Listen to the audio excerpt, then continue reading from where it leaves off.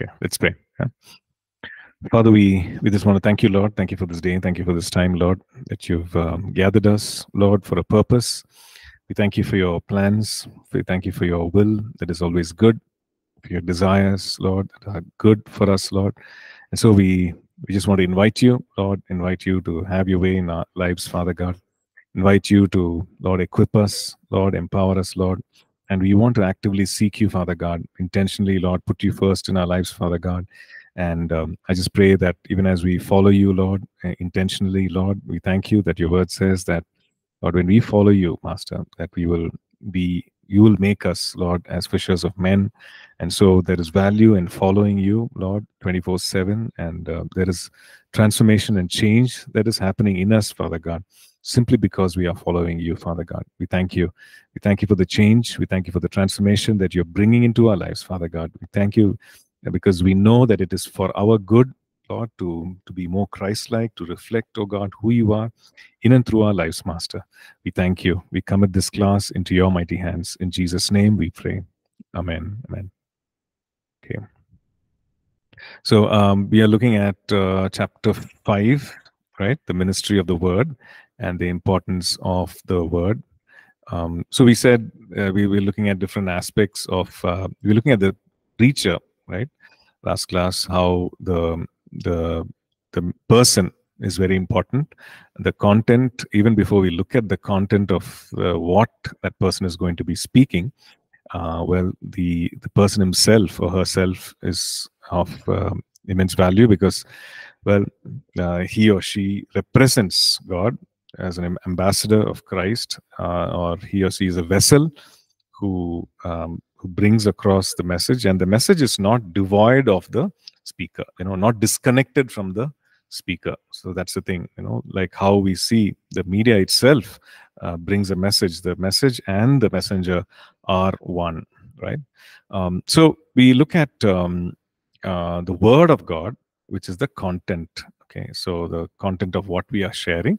There is the word of God is what we are sharing. So when you might ask the question, if it's not the word, then what is it? Now, what is it that we can show? What is it that a preacher should speak, or what is it that a preacher should, communicate? Like if it's not the word of God, like through the years, we've seen that, in the church, we see that yes, there have been several instances where the word of God is not given importance. Right? There's a word of God that is not given importance, and it's not just a problem in today's church. It was something that was there right from right from scriptural times, right from the days of Paul the Apostle, and so he felt the need to instruct Timothy, who was leading a church in Ephesus, so to instruct him about the word of God, about coming back to the word of God, about rightly dividing the word of God, right? And to give himself over to the word of God. We see in 1 Timothy and 2 Timothy where he talks about all this, and he says, this, for example, 1 Timothy chapter 1 and verse 4, he says, verse 3, he says, this is why when I went to Macedonia, I put you or appointed you to remain in Ephesus, that you may charge some that they teach no other doctrine. Okay, so which means that there were people who are teaching things that were not from the word of God or not in line with the word of God. So he felt it necessary to address this. Right? This was happening in Ephesus. So he says, I urged you, I want you to remain in Ephesus that you may teach some, that they charge some, meaning you command them, strongly tell them that they teach no other doctrine. Okay? Verse 4. Nor give heed to fables and endless genealogies, which cause disputes rather than godly edification, which is in faith. Okay, so another thing that he's saying, don't listen to fables. What are fables? Fables are stories, right? Fables are stories which could be good stories, but they're not real. Right? So he's saying, no, don't just listen to these fables and endless genealogies, maybe about people's lineage and from which family they are born and all that. So this is just it will just give rise to disputes, right? Unnecessary disputes. So this is something to be avoided. It does not produce godly edification. Okay? So he says, now the purpose of the commandment is love from a pure heart, from a good conscience, and from sincere faith, from which some, having strayed, have turned aside to idle talk. Okay, idle talk, which means it's unnecessary talk, useless talk that is happening in the name of preaching. Okay, so he's saying some have strayed aside to idle talk, desiring to be teachers of the law, understanding neither what they say nor the things which they affirm. Okay, so this is the context. He's saying, okay, there are these people who have strayed away, and they are teaching some things which are not in line with the word of God. Okay, so you please tell them they need to teach the right doctrine. Okay, then he talks about some of these idle talk which is happening, and which is not accomplishing the plan and purpose of God. Okay, because he's saying the purpose of the commandment, the commandment is love from a pure heart, from a good conscience, and from sincere faith. Now, what is happening? Some of them people have strayed away from it, indulging in idle talk. Their desire is to be teachers. They want to teach, right? They want to be teaching the law, but the understanding is not there, and they also nor do they affirm what, nor do they understand what they say. The things that they say and things that they affirm, and so on. So over and over again, right, Paul instructs. This is the first thing, this is the first thing he addresses when he writes to Timothy. Then he also, says in different places, right, about prophecies.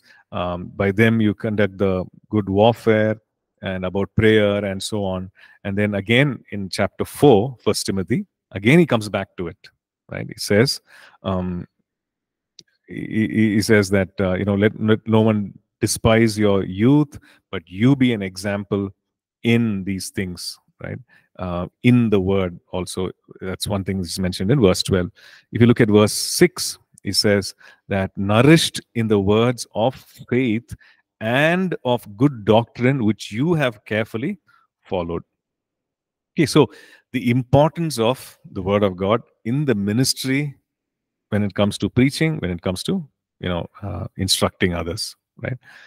So if you look at it, God's word carries the power of God. Okay. If you look at different expressions of, or different descriptions of the word, God's word, we see that God's word is referred to as a seed, right? Which parable? The parable of the sower, of the seed, where it talks about the seed. It's sown, and it grows, and it bears fruit, and so on. And so many things happen to choke the seed of God from being, from thriving and flourishing and becoming all that it's supposed to, because the seed carries potential. And if you look at it, the seed carries potential. And so the word of God is likened to a sword. What else do we see?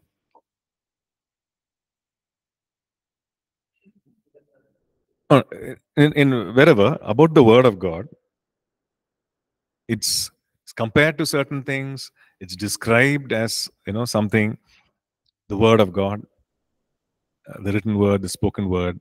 What are some other things that we see written? Pastor, it carries creative power. It It can carries create. creative power. Right in the Genesis, we read about that, right? Yes. That we see that, okay, this is what God said, and God said, and it was so. So it talks about the creative power of God. Okay, what other scriptures?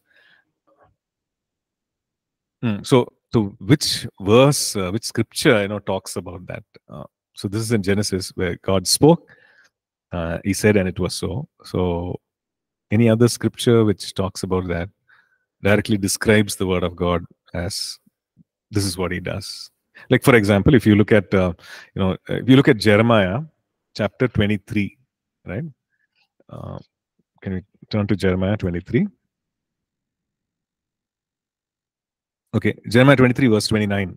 Okay, Jeremiah 23 verse 29.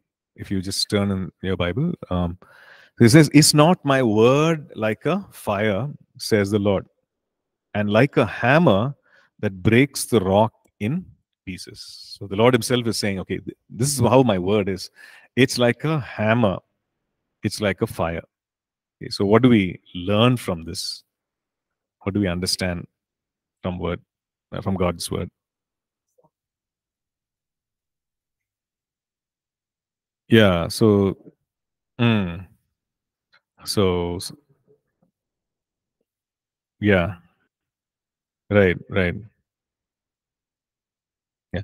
So when he says, okay, two pictures he uses. My word is like um, a fire, and my word is like the hammer, right? So we know fire burns.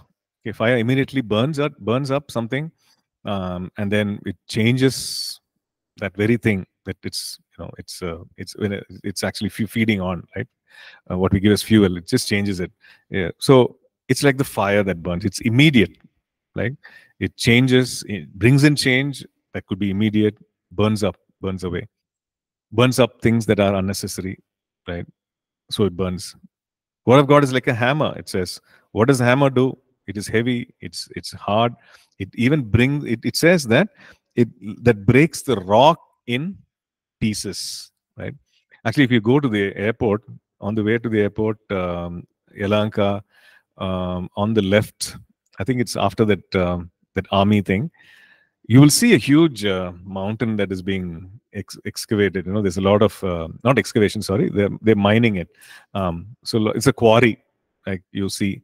And I remember I'm seeing it right from the time I came to Bangalore, right from those days when the road was not proper. I've gone back and forth many times on that road, and I've seen that. So that thing was huge initially, right? But quarry, it's they detonate things, they use explosions, these lorries go fill it up, and over a period of time that huge thing has become actually half its size now, right? If you look at it, right? So if you look at the word of God, God is saying my word is like a hammer, right? You could say, oh, this mountain is so huge, it's so overwhelming, intimidating. They're saying it's like a hammer that breaks the rock in pieces, right? Sometimes one hit and that rock is shattered. Sometimes it's many hits, but you can be sure that it'll be reduced to a rubble. So powerful is the word of God. So when it comes to things, situations, when it comes to challenges, when it comes to things that we need breakthrough from, like the word of God is like the hammer that breaks the rock in pieces. What else do we see?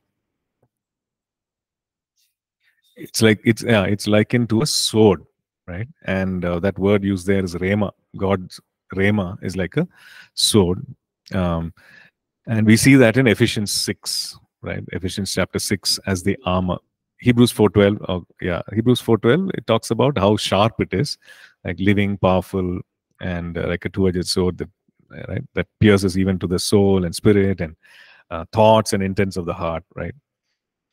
Ephesians 6, it talks about how it is used in warfare, right? It's one of the weapons that is used in warfare, spiritual warfare, right? So we see that. Yeah. What else? It tastes uh, like.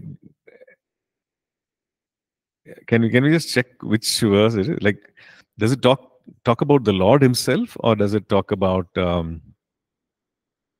word like honey in the rock is the Lord Himself, right? Um, hmm. Kind words are like honey. Okay, sweet to the soul and health to the body. Yeah, not really referring to God's word. Yeah, you're right. Yeah. So, and I was just thinking of that verse which says, "For he tastes like honey in the rock," referring to the Lord Himself as a like a experience which is pleasant. And yeah, the Word of God is lamp unto our feet. Yes. Um, so it brings light and revelation, and we see that in Psalm 119, right? 103. Okay. Oh, about the sweetness. Okay. Um, Which verse is that? Okay, Psalm 119, 103. Okay, okay. Okay.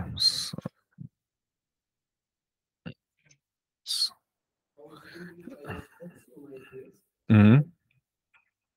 Okay, how sweet are these words to my taste, and sweeter than honey, yeah, to my mouth. It's a very direct reference about the word of God, about the pleasantness of the word of God, about how refreshing it is, and so on. Psalm 105, your word is a lamp to my feet and a light to my path. So it talks about revelation. It also talks about how the word of God reveals where we should put our feet, right, where we should walk. If you look at that verse, it says, a lamp to my feet and a light to my path. Okay. So when it says lamp to my feet, it's like a torchlight or like a lamp. It lights up the immediate environment, right? Maybe a few feet, right? A lamp will not light up maybe 1 kilometer away, right, or half a kilometer away. Like if you use a lamp here, it's here. It won't actually shine until the gate. So it talks about the immediate steps that we need to take, right? Immediate decisions, immediate choices. The word of God is a lamp to our feet. Okay, where should we go next? Which direction? Okay, what should I avoid immediately? The word of God is like that. What else do we see? The word of God is a lamp, as a light to my path. Okay, so the path is something further on, right? It's definitely a longer distance. It's not just the feet where you put your feet on, but it's what lies ahead. So it says that the word of God is like a lamp. So it brightens up, it shows me, gives me direction for immediate decisions and immediate choices, gives me direction for what is far ahead also. Okay, what else do we see? Sorry, which right, like by bread alone, right? So words of the Lord Jesus, right? So we see that in is it in the Mark or Mark 4 or no, Matthew, right? Okay, so Matthew 4, the Lord, Matthew 4:4, and the Lord is referring to yeah, Deuteronomy, I think. Yeah. So he's saying, man shall not live by bread alone, but by every word that proceeds from the mouth of God. So again, the word of God is parallel to food. Natural food sustains a man, right? But this is spiritual food that sustains a man. So he's saying man cannot live by just by bread alone, but the word of God is like that. How a natural being is a natural man physically needs strength, needs nourishment. So also the word of God, providing nourishment, providing strength, right? Okay. Mm. Yeah.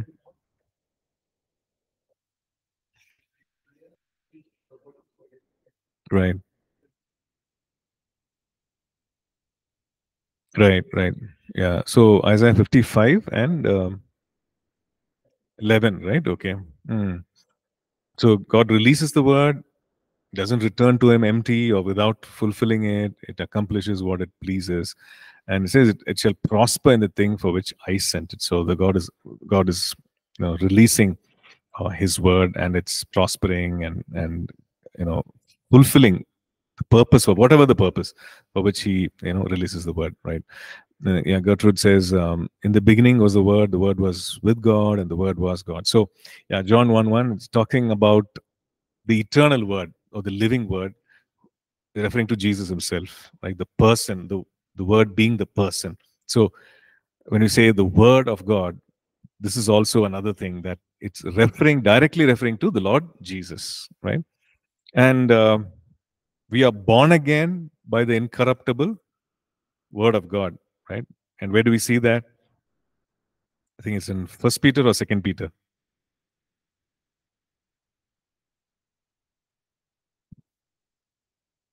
Okay.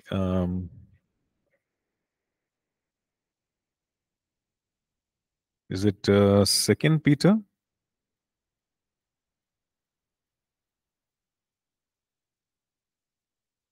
First Peter is it?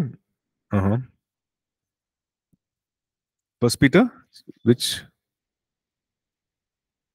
Okay.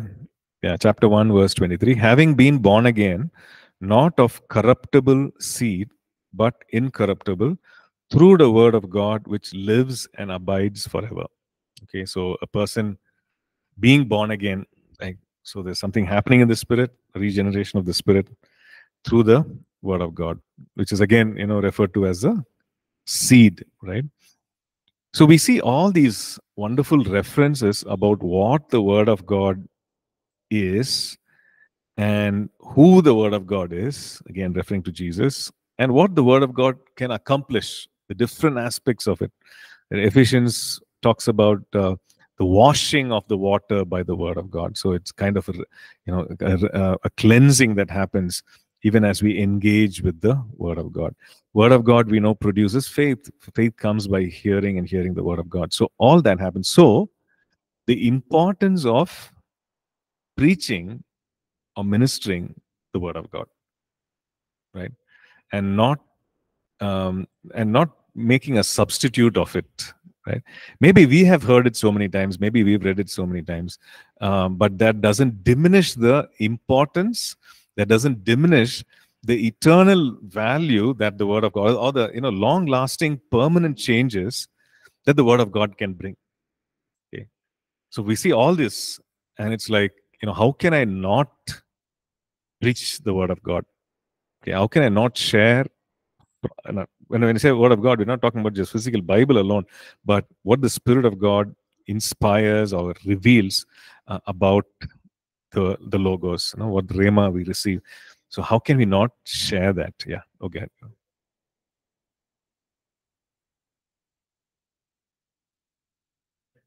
Yeah. Yes, the word which was released through authority. Yeah, yeah, correct. So, yeah, so we see that, yeah, the importance of God's word, So, like, yeah, brings healing, brings wholeness, and that's why it says, "I sent my word and healed your disease." Exodus, right? So we see that that is why the in our gathering, in our right, when every time the church gathers, there is that engagement with the word of God, right? There is, yes, there is teaching, there is instruction, everything that comes, but it's all based on the word of God and from the word of God, right? So if you look at that, it is because of this. It's not because it's tradition to read a few verses and talk about it and so on, because we see that this is what the word of God can accomplish, and this is what the word of God can bring into a person's life, right? So it's something that is so precious, something that is so valuable, and we need to understand the importance of it, right? So if you look at some of the things that God does, God works by His word, right? Because the Bible says that He actually confirms the communication of His word with His power, right? If you look at Hebrews, so it's not the mantra that we chant, right? It's not I use it, I see it, it's like now Dracula will flee from it, it's not like that, right? So Hebrews chapter 2, it says, uh, Hebrews chapter 2 and verse 2, "For if the word spoken through angels proved steadfast, and every transgression and every disobedience received a just reward, how shall we how shall we escape if we neglect so great a salvation, which at first began to be spoken by the Lord," is spoken by the Lord, "and was confirmed to us by those who heard him." Then verse 4, "God also bearing witness both with signs and wonders, with various miracles and gifts of the Holy Spirit, according to his own will." Okay, so signs, wonders, gifts of the Holy Spirit, he's bearing witness, right? He's confirming, yes, this is true. What that person spoke about me and about my word is true. So he's bearing witness. How? With his power, with his presence, with his power. Okay, so God works by his word, according to the word of God, right? So God's word, like we saw, Isaiah 55, it carries his power because it's something that he releases. He accomplishes things when he releases the word, right? Let's look at one more scripture, 1 Thessalonians chapter 2.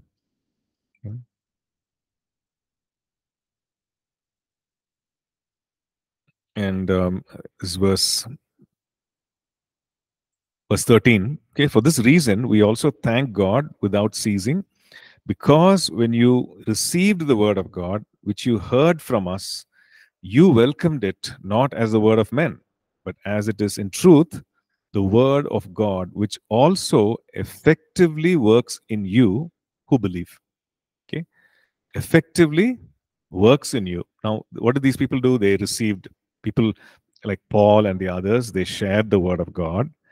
And so the people who heard it, they received it, welcomed it, Paul says, because they knew that.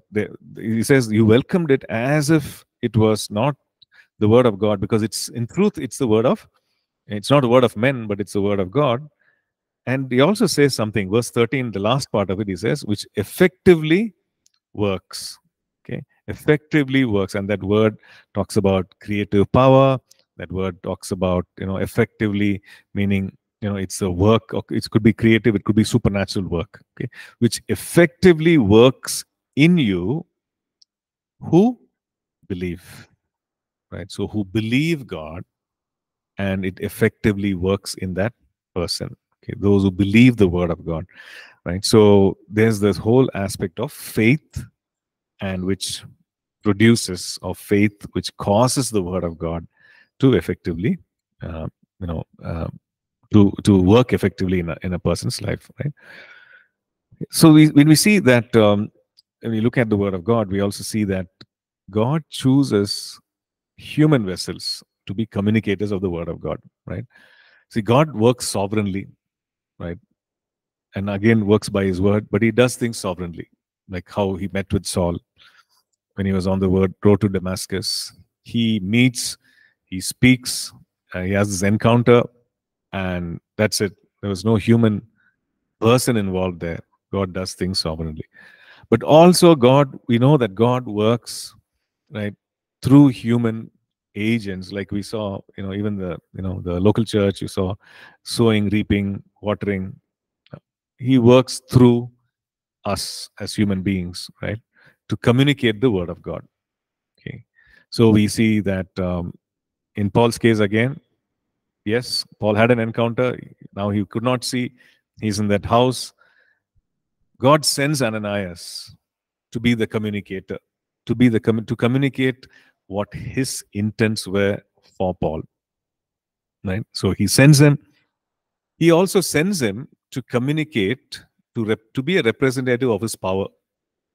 If you notice that, right? So it's not just as a spokesperson to say, okay, this is what God says, so I'm telling you, but also to tell that person, hey, this is what God does, so you receive what God does. So Ananias does that, right? So he's communicating and he's transmitting God's word and also God's power, right? So Paul receives his sight, Saul receives his sight, and at the same time, the Bible says that he's baptized, the Holy Spirit.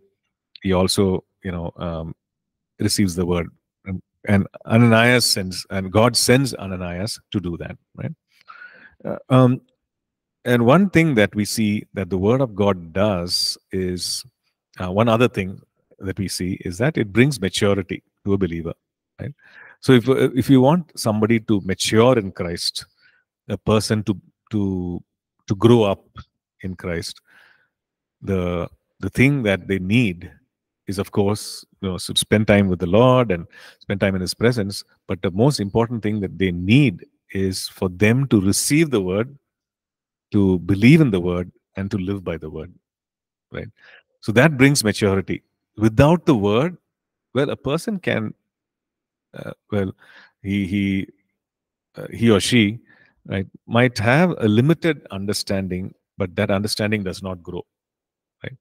They might have a good heart, they might be sincere, right? But there's not maturity in all areas of their life, because the word of God covers all areas, right? Finances, family, and character, and parenting, and everything, all aspects the word of God covers. So if one does not receive that, or is not aware of that, then in that area there's not maturity, right? So the word of God brings a believer, it brings maturity in the life of a believer, right? Yeah, right. Question.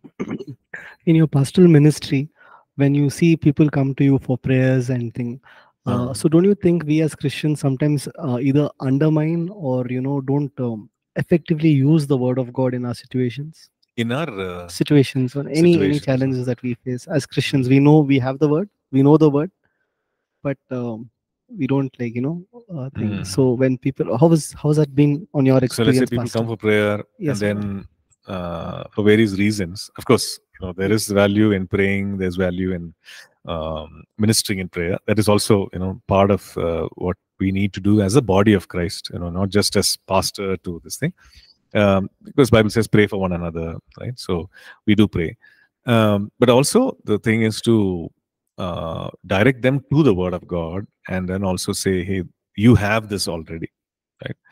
Like many instances, like people come without an understanding of their identity, right? Or a lack of understanding of the identity, without understanding of the authority that they have, without an understanding of literally God's standards, right? And because of that, there's so much of problems, right? They open their doors, and because of ignorance, because of negligence. So I remember talking to this person, a good believer, sincere believer, but she did not have a like a realization or revelation of the kind of authority that God had given, the kind of revelation authority that God had given. So always in fear, and that the enemy would do something, fear and being intimidated by the enemy, right? So on certain days, on certain nights, like certain things would happen, because that fear is there, that expectation is there. Okay, today on this full moon and this thing, something's going to happen, and the enemy would take advantage of that. So yeah, so you're right. Yeah, once a person gets a revelation of the authority which is there in the Word of God, and the person immediately matures. They use the maturity, use their authority, and then they, yeah. So that's the thing. So the thing is this: along with prayer, it's good to also share. Hey, this, you have this, and this you can do on your own. You need to stand on your own. Yeah. So that's where. Okay. So let's look at a few verses. Matthew 4:4 we've already seen. It says, man shall not live by bread alone, but by every word that proceeds from the mouth of God. Okay. And First Peter 2:2 also we saw about the word being the incorruptible seed, right? So we saw that. Um, sorry, First Peter 2:2 to desire milk of the word, right? So it talks about how First Peter 2:2, it says, laying aside all malice, deceit, hypocrisy, envy, and all evil speaking, as newborn babes, desire the pure milk of the word, that you may grow thereby, if indeed you have tasted that the Lord is gracious. So, again, the connection between growth, spiritual growth, and the word of God, right? How, like the newborn babies, they desire the pure milk of the word, I mean, the pure milk, and that is what is required of them for them to grow, right? So, therefore, it says, you, just the same way you desire, what you desire the pure milk of the word, that you may grow thereby, right? And several other verses which talks about, Romans 10 talks about how faith comes, and faith comes by the word of God, right? So Romans 10 and verse 17, is it? Yeah, faith comes by hearing, and hearing by the word of God, right? So word of God is something that produces faith, right? So just by reading the word, studying the word of God, meditating on the word of God, it produces something supernatural, right? So produces something spiritual, right? Now, when we look at the word, we see that these are words, mere words, right? If you look at the pages of your Bible, we see these are words, information, information about something, about someone, about some incident, right? If you go through, that's what it is, right? It is information. Stories are there, parables are there, teaching incidents are there. So it's information. But this becomes powerful. This information is enough to produce something spiritual. Right? This natural information, or it seems to be, a physical, natural information that produces something spiritual in us, and that's called faith, right? And because it is not just human natural information, because it is God breathed, God inspired, right? So we see all this word of God again is a antidote for sin, protection against sin. Like Psalmist says, thy word I have hidden in my heart that I might not sin against you, and so on. So this is something that we see over and over and over again. And therefore, we need to understand that when we are called to preach the word of God, the content, the word of God has to have the centrality in it, right? The importance of it. So we looked at all these verses and all these descriptions of the word of God simply to understand that, yes, if I need to minister the word, this is what I need to do. I need to give value, the importance. I need to share the word of God. So it's not, yes, certain times we need to tell, based on how people are, where people are. Maybe we can share it in the form of a story. We can share in the form of, inspirational stories, just to encourage the people. Right? We could do that. But ultimately, change comes, right? Change comes, transformation comes because of the word of God being rooted in their hearts, right? So that's the importance of it. When we look at the parable of the sower, so the parable of the sower very, very clearly describes what the word of God does, okay, and the extent to which Satan goes to steal the word of God. Okay, so Mark chapter 4, right? We see about the word of God. Let me just I think we have a few minutes. Let me share something else.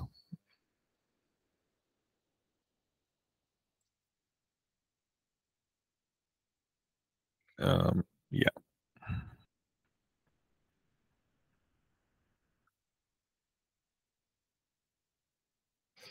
Okay, so sorry. Yeah, about the word of God and Mark chapter 4. So we see that, okay, the word of God, God's word is like a seed. Okay, so it has potential. If you look at every seed that has in it, it carries some information about what it's supposed to grow into. Right? Given the ideal situation, ideal, the environment, it has the potential to grow into something, something much bigger than what it is, right? If it is sown in the ground and if it is watered and protected, it grows. So God's word is like the seed. Okay? And so the Bible says that our heart is the ground in which the word of God is sown. Word of God must be sown. So when we are preaching, we are actually doing the work of sowing, right? It is sown in people's hearts. Now it depends on the response of the people also, right? Now people need to hear it, be open to it, receive it by faith, right? And then the word begins to work, right? Mark chapter 4, again, we see that, okay, it must be protected and nurtured. Okay, if you look at, let's turn to Mark chapter 4.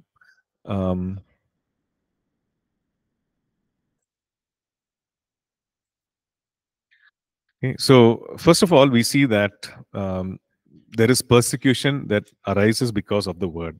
Okay? And because the word does not have depth in it, it immediately, what happens to the word? It burns up, right? So it says that